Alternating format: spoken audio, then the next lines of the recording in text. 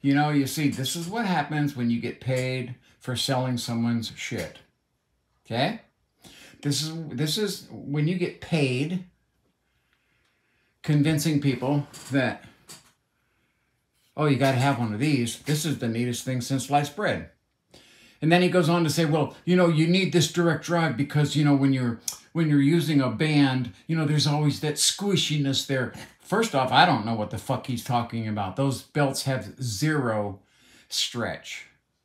Zero. Then he's talking about changing gear ratios. If you change your gear ratio up, you lose sensitivity. If you change your gear ratio down, listen, on my Elite, it's simply a turn of a dial, buddy. I have no idea what you are talking about. I can adjust mine with the flip of a switch. From 1008 all the way down to, I think 90 is the maximum minimal. I remember this guy before he was doing anything. Before he even knew what a fucking piece of sim gear was. And I have watched him slowly but surely fall into the fanatic trap of free shit for, you know, free shit for advertising. Fucking advertising. That's what it is. It's advertising. I didn't hear him mention a single thing about the wobbling of the shaft. I don't know how Fanatic keeps that shit off of there, okay? Probably by, well, first off, when I go in and I want to see, well, what's happening with the DD now? How many people have had their DD Pro wear out now? And what do I get? Videos that are 9 months old. 9 months old. No, I want to know how the DD has done this year. I want one from yesterday. You're telling me no one out of the billions of uploads did anything about his DD Pro? The only guy I saw who was getting free Fanatic shit said, well, you know, there's no such thing as any is perfect. There's a certain limitation you can accept. No, listen, my fucking Elite doesn't wobble.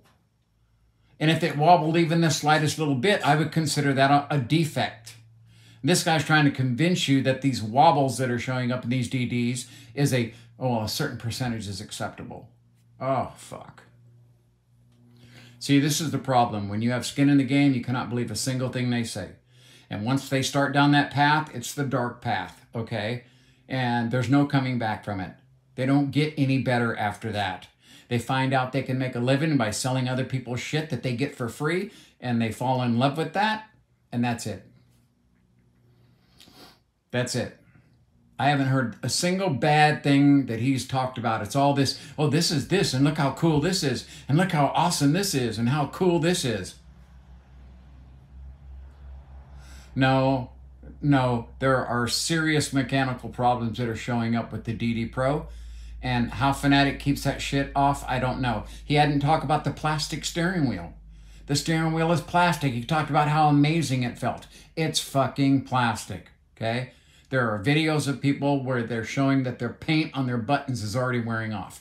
None of that. See, so you know when it's all positives and no cons that you just can't trust anything they say now. It just totally ruins their, you know, I'm unsubscribing right now because of that. I subbed to the guy's page when he got started because I watched his journey, but now he's fallen into that whole shit and I'm done. I'm gonna unsub from his page because he's doing a disservice to people that are thinking about spending a lot of money, okay, for this crap right here. Before I told you to get a DD Pro, I tell you to go get a G29, and especially if you're a beginner and you haven't played before, get that. You'll have plenty of fun. It'll be cheaper. Once you wear that out and you decide that you're going to go ahead and stay in sim racing, then you can start thinking about moving up. But this dick's trying to get you to spend $1,200+.